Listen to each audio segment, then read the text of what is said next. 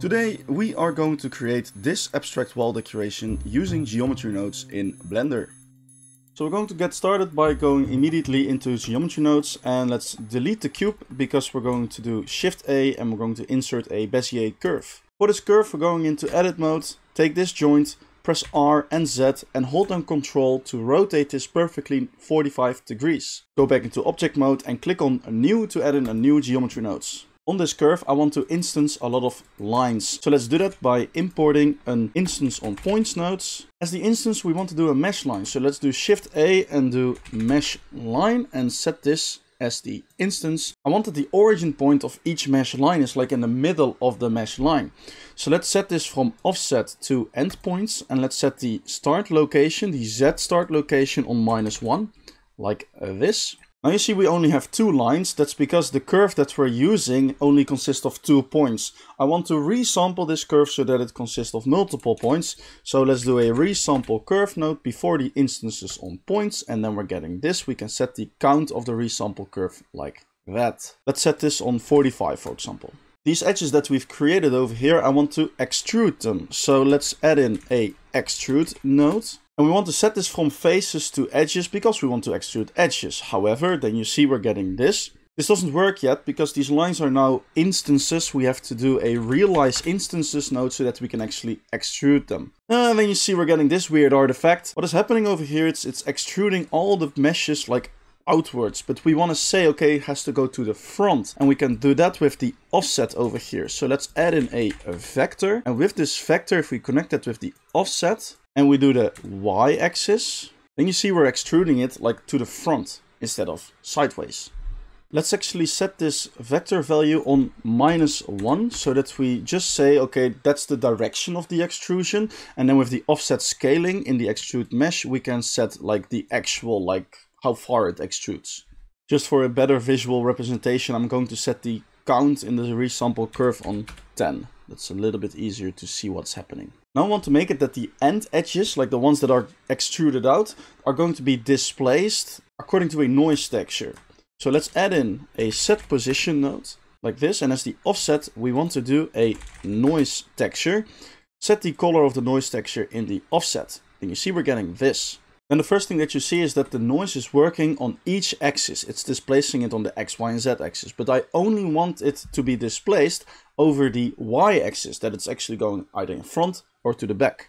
So to do this, let's add in a vector math node. Add that over here. Set this from add to multiply. And then everything is 0. Make the Y axis, make that 1. So that it's only doing it on the Y axis. Now I want to filter out the back part of each edge, and we have in the extrude mesh top over here. This is this side of the edge, and we can connect this with the selection, and then it will only do it on the extruded parts. Now obviously the resolution of this is way too low, so let's add in more points along the mesh line, and we can do that in the mesh line node. Set the count on like 100 or something like that, and then we're getting way more detail. Let's actually make it less detailed, but not with the amount of points, but in the noise texture, so that we're more having like a smooth, abstract look. Set the amount of detail on 0, and then we're already getting like a smoother look. And then you can set the scaling on 2, so that we're getting more like this. If you want the displacement strength to be a little bit less, you can set in the multiply node the y-axis a bit lower. And the lower you set this, the weaker it becomes. I like a value of 0.4. Now let's give some thickness to all these plates, and we're going to do that by extruding them again. So let's add in another extrude mesh node. Set this like this, and then you see it extrudes a lot. Let's set this a little bit lower. You also see that it's extruding the individual faces. Turn off individual in the extrude mesh, and then it will see it as like one face. You also see that it's like shaded smooth now. I don't like this at the moment. For now I like it to be shaded flat, so let's add in a set shade smooth node and let's uncheck the shade smooth. Then you will immediately see that on the other side of each mesh it's like open, it's like a hollow thing. To fix this, to make it like a solid thing, I want to combine the output of the set position with the output of the extrude mesh. So let's add in a join geometry node, put that over here. Connect the set position with the join geometry, and then we're having solid plates. There's actually something that we need to fix, which is the orientation of each face. And we can see that if we go over here into the overlays and turn on face orientation, then we see, okay, this side is all blue, so that's good. That means that the normals are pointing outwards. But this side is pointing all red. That means that the normals are going inwards, and we don't want that. We want to flip those faces so that also those normals are pointing outwards. To do this, you can simply import a flip faces node and add that in between the set position and the joint geometry. I'm going to set the thickness of each plane a little bit lower to like 0.01 or something like that. Unfortunately, there isn't a bevel node yet, so that's the only thing we're going to have to do with a modifier. So let's add in a modifier and do bevel. And for this beveling, let's set the amount of segments higher, and then you see something weird is happening. It's only beveling one side and not this side. That's because over here we're putting the set position and the extrude mesh, we're joining that together, right? But that doesn't mean that they are actually connected with each other. No, we have to merge them together. So we have to merge the vertices of this plane together with this plane in order to make the bevel modifier work. So let's do a merge by distance node, set that after the joint geometry, and then it works, as you see. If you want, you can set the amount of beveling a little bit lower, kind of like this, and then it looks good. And now if we set in the resample curve node the amount higher to like 45, then you see we're already getting a very cool effect. I'm actually also going to set in the first extrude mesh, I'm going to set the offset scale a little bit lower, more like this. If you like to flatten the noise of the noise texture a little bit over one axis, for example, then you can add in a position node. And then if you also add in a vector math node, you can connect this together and then connect this with the vector of the noise texture. And you set the add node from add to multiply and set all the values on 1. Now you will see if you set the X value higher, then the noise will be more like flattened along the X axis. I will set this on 1.7, something like that. If you like to change the Z scaling of each plane manually, then you can make it that the Z scaling of each plane is dependent on the radius of the curve that we're using. So if you add in a radius node and you set that into the scaling of the instances on points, now if you go into edit mode for the curve and you take this point, for example, and you press Alt S, you can change the radius of it. And then you can create something like this. But for this tutorial, I will keep it straight. From here, I'm also going to turn on Shade Smooth. Let's create a texture for this. So let's split our screen in half over here, change this to the shader editor, and let's also go into material preview mode. Let's create a new material. And a material that I like for this is kind of like a gradient, which kind of start off with a darker color over here. And the more we go to there, it becomes like brighter to give a pretty satisfying effect. We actually have the gradient information in the curve that we're using because we have in the geometry nodes a spline parameter node. And if we preview this by pressing Ctrl-Shift-Click on it, then you see we have a gradient that goes from black to white. And we want to transfer this gradient information to our materials so that we can use it on our planes. To do this, let's create some space over here. Let's move this all a bit to there. And we want to store this vector information with a store named attribute so that we can store a new attribute which contains the information of the gradient and use that into our materials. Let's name this attribute like gradient. And the value of this is going to be the vector. Let's go back into the material, and the material I'm going to call that gradient, something like that. And you will see if I change the base color of it, yeah, then nothing is changing. That's because we have to assign the material inside of geometry nodes. So let's do a set material node and set that over here and set this on gradient. Now to get that gradient attribute that we created earlier in the shader editor, we can add in an attribute node, and as the name we do gradient. And now if you preview this, then we're getting a gradient that goes from black all the way to white. You can connect this with the base color of the principal BSDF, and then let's preview the principal BSDF again. Now if you want to change the color of this, let's do a color ramp. And the color ramp, you can just manually set the color. So if you do the black part, if you set that to like darker blue or something like that, and the white part, you set that to lighter blue, then you're getting some cool effect like this. I really like this color. Let's preview this thing in cycles. So let's go into render view mode and turn Eevee into cycles over here, and let's switch to GPU. I will set my light a little bit in front of it so that we can see more of it. I will also set it on the other side. Yeah, something like that. Yeah.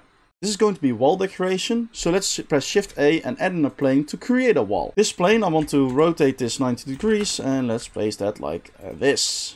We're going to make the texture of our wall decoration more realistic with some ambient occlusion. Ambient occlusion will create context shadows between the wall and the wall decoration. So to create this in the materials, let's do an ambient occlusion node. And if we preview this, then we're getting this. You see you're getting like shadows between the planes, but also a little bit between here. I want to make this a little bit stronger. So let's do a color ramp and let's drag the black part a bit more to here. And then you see it becomes a lot stronger. If you want more accurate ambient occlusion, you can set these samples on like 128 or something like that. And now we want to multiply this ambient occlusion mask with the color that we've created over here. So let's make some space. Connect to Principled BSDF again with a mix color node. We're going to set this from mix to multiply. And we want to multiply color A with color B by a factor of 1. And now that I'm seeing this, yeah, I'm going to set the color ramp of the ambient occlusion a little bit lower. It was a little bit too extreme. You know what? Let's recreate this render that I created for the thumbnail. Because I think, why stick with geometry nodes in a tutorial if we can also do the whole scene? So for that, I'm going back into layout mode. And the first thing that I'm going to do is create like a little room. And to create this little room, I'm going to use this plane. So go into edit mode for the plane. I'm going to take these vertices, move them up, G and Z. I forgot to turn on my screencast add-on. Yes, now it's back. And let's create a little room by taking the whole plane and extrude it forward. Let's then take this face and press X and delete faces. Let's go into render view mode and then you see we're having this. I'm going to delete this light. I'm going to import this HDRI, link in the description. So go over here into the world properties, change the color from RGB to environment texture. Click on open and we're going to open up that HDRI. Just like that. I don't like that the sun of this HDRI is like pointing inwards of our room. So I'm going to rotate this HDRI. So I'm going to split my screen in half and I'm going into the shader editor, set this from object to world. And then with the node wrangler add-on, I'm going to take this image and I'm going to do Ctrl T to add in a texture coordinate and a mapping node. And I'm going to rotate the HDRI something like this so that the sun is not going in there, but we're still having some lighting from all the other parts of the HDRI. Let's set up our camera. I like to set up the camera by going into camera view mode. And let's make it that the camera follows our movement by pressing N and go into view and do view, lock camera to view. Now let's move yourself to a nice position. Kind of like this. Maybe from the bottom a little bit. Yeah, like that. I like that. One of the camera settings that I want to change is the focal length of the camera. So let's click on the camera, go into the object data properties for this camera and let's change the focal length to something like 75. And then you can zoom out a little bit like this. I'm going to give myself a little bit more space with the room by taking this side and moving it all the way to there. And I'm also going to make the roof and the floor a little bit bigger by moving it more to there. I'll go back into the camera and then you will see you're having a little bit more freedom in where you position your camera. I'm going to import one single light because good lighting, we're not going to achieve that by putting 30 lights on our object. No, just one light is enough. So let's press Shift A and add in a spotlight. And this spotlight, I'm going to put that a little bit over there, and then I'm going to position it onto our object. Maybe we'll change this later, we'll see. The settings of the spotlight will be, if you go into the object data properties, if you set the power of the spotlight on like 3500, and let's set the radius a bit higher, and let's set the max bounces on like 24, and the spot size, I want that to be 25. And you see it will be something like this. Let's move the spotlight a little bit more like that, and then let's also move it a bit like this. Let's see what we have now. Oh, okay, that looks good. That looks good. Maybe a little bit more. Yeah, let's tweak it a little bit. Yeah, I like it like this. I like it like this. Obviously, everything will look way better if the walls are not perfectly white, right? So for the walls, what I used was this texture for the walls and this texture for the floor. But let's first do the walls. So let's change world to object over here again. And let's create a new material and let's name this walls. And what I simply did was, if you have the Node Wrangler add-on, you can click on the Principled BSDF and do Ctrl-Shift-T, and then you can open up your wall texture. Select them, Principled Texture Setup, and then you're getting a wall texture. Let's actually create a new UV map for this thing. And we're going to do that by going into edit mode, going to edge select mode, select these edges, make them scenes by doing right click, mark seam, press A, U, unwrap, and then we're getting a perfect UV map. In material preview mode, we can see it a little bit better. Okay, let's scale this thing a little bit down. So in the mapping mode, let's change the scaling to be a little bit higher. Yeah, like this. And then also for this material, I want to add in some ambient occlusion. So what I'm going to do is I'm going to click on our wall decoration. And in this texture, I'm going to take the ambient occlusion, the color ramp, and the multiply node. I'm going to press Ctrl C to copy this and Ctrl V this in the wall texture. Now the only thing you have to do is put the albedo texture into color A and connect this with the base color. Move this maybe a little bit up so that you're having more. I do like to have a little bit more sunlight in this scene, so I'm going to change it back to world, and I'm going to make the HDRI rotate a bit more like that. Yeah, more like this. The sunlight is kind of coming in there, so that it's a bit brighter. I also don't really like this wall over here, so I'm going to round this ball up. By going into edit mode, I take these edges, Ctrl B to bevel them, scroll on your mouse wheel to make it a little bit more smooth, like this. Let's quickly do the texture of the floor. So let's go into the material properties for the studio and let's do plus to add in a new material slot. If you do new, then you can make this floor. Let's go back into object over here. Let's do the same thing as before. Click on the principal BSDF, Ctrl Shift T, choose your textures. And then you don't see anything yet. That's because in edit mode we have to say, okay, this face should have the floor material, so click on assign. Let's scale this image up a little bit with the mapping node, so let's put that over here. And let's do something that looks like this. Yeah, cool. And then this is the result that we're having now. Yeah, that's nice, that's nice. Obviously it's going to be hard to perfectly recreate the scene, but the purpose of this is to just show you like the techniques that I've used in this. Yeah, it still looks a little bit empty, right? And that's because this thing is now in like a huge void or something like that. There's no volume in this. So let's create some like volume metrics by pressing Shift A and insert a cube and scale this cube up so that it covers almost everything. And for this cube, we're going to create a new material, and this new material, we're going to delete the principal BSDF, add in a principal volume and connect this with the volume of the material output. Then it's pitch black. That's because the density is way too high. Let's set the density on like 0.01 or something like that. And then you see, ooh, this starts to look pretty cool.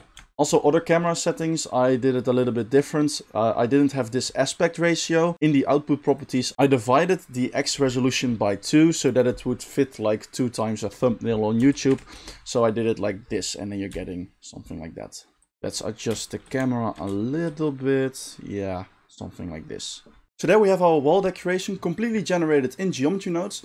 I know this tutorial went a little bit further than just geometry nodes. Let me know in the comments if you like this format. And if you like this video, please give it a thumbs up. Also comment down below if you have any questions. And if you want to help out the channel and you don't want to miss out on any future videos, please subscribe. And also if you want to get access to this project file that I've used, you can go to my website mtranimation.com, where you can find all the project files of my previous videos. And with that being said, I see you in the next one.